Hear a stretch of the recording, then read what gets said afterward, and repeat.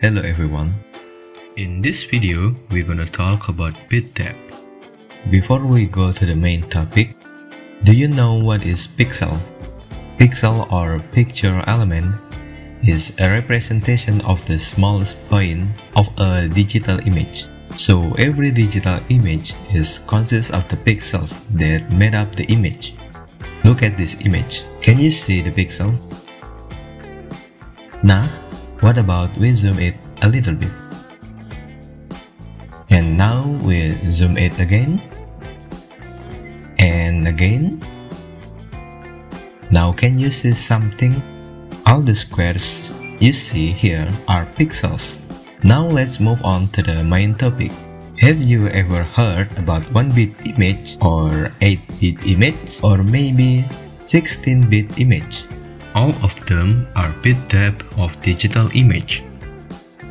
So what is bit depth? Bit depth is the number of bits used to represent each pixel in an image. The higher bit depth number, the more color information is available in each pixel, so it can represent the color tones more accurately. The unit used in this bit depth is the bit, where one bit consists of two information, that is 0 and 1.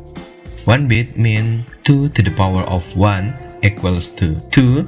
4 bit means 2 to the power of 4 equals to 16. And 8 bit means 2 to the power of 8 equals to 256, and so on.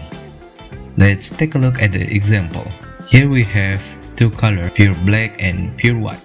It represents 1-bit image. What about 4-bit image? Here the 4-bit image. We can see there are color gradients from the pure black to pure white, or we can call it the shade of gray. In this case, we can still see the step where the color changes. Next example, the same gradient from the pure black to pure white, but now in higher bit depth.